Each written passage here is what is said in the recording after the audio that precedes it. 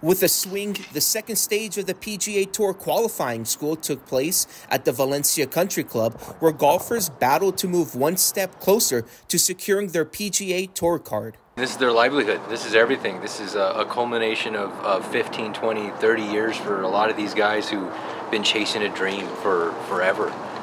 And to come out here and to put their, blood, sweat, and tears on the line out here, it's amazing to see. This wasn't just an opportunity for the players, but also the country club, which closed last April for 6 months in order to complete renovations. So we've come a long way. It's been awesome to see the advance, the improvement, and the growth of the course, and where it is and where it was. Only 13 golfers plus ties saw the fruit of their labor cement them a spot in the final stage of the PGA qualifying, which takes place in Florida on December 14th to the 17th. For Canyons News, I'm Sam Rabati.